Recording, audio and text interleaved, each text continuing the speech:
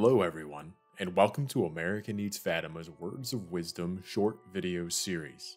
In today's Words of Wisdom, we reflect on the words of Blessed Jacopone of Todi.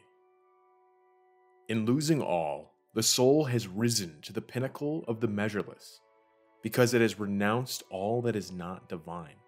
It now holds in its grasp the unimaginable good in all its abundance, a loss and a gain impossible to describe.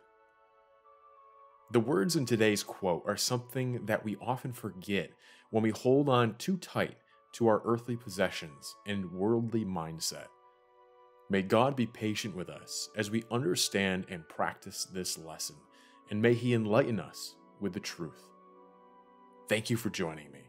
I hope these words of wisdom help you live your life in the faith. Talk to you all again soon.